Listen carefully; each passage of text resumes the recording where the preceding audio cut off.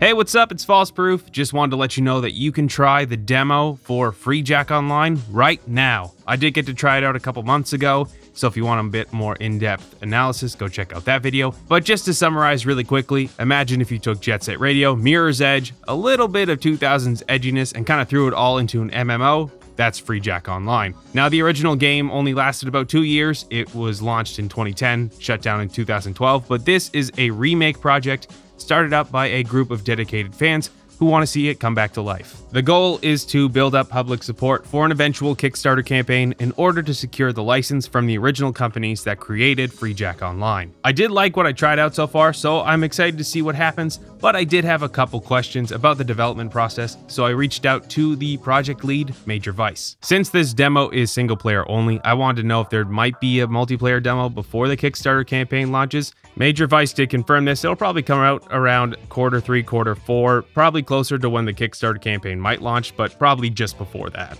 Now, the Revival project also has a Patreon page that gave supporters exclusive access to the development process and various demos, so I asked what they'd be getting for supporting the project now that the demo is public and free for everybody to try. The Patreon is still the same kind of structure. Essentially, you're going to be getting earlier access to everything, so if you want to try the multiplayer demo out early, you should go and check out the Patreon page and support the game if you like it. I also asked about the Kickstarter campaign itself, just wanting to know a bit more information. Major Vice wants to kind of wait until we're a bit closer to the actual launch of the campaign to kind of reveal a bit more, but has said that the goal is fairly reasonable. So it'll be interesting to see what that is, along with any stretch goals for the campaign. Now, Freejack Online originally shut down due to a lack of player-generated funds and server costs, so I wanted to know if maybe there might be some sort of development on an offline or player-based client so that they could set up their own matches. Think kind of like Jet Set Radio Future multiplayer. Unfortunately, it doesn't seem like this is gonna happen, but you know, things could change, especially if maybe there could be a stretch goal that sets this up. Finally, I wanted to know what would happen once the Revival team got the license from the original developers.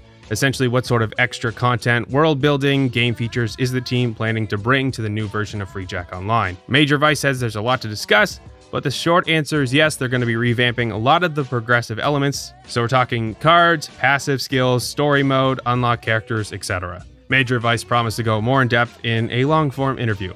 So there you have it. Freejack Online is now free to play for everybody, and there's more demos to try in the next few months, with a Kickstarter campaign launching near the end of the year. It'll be interesting to see what happens, but for right now, you might as well put on your running shoes and give this Parkour MMO a try. Anyway, thanks for watching.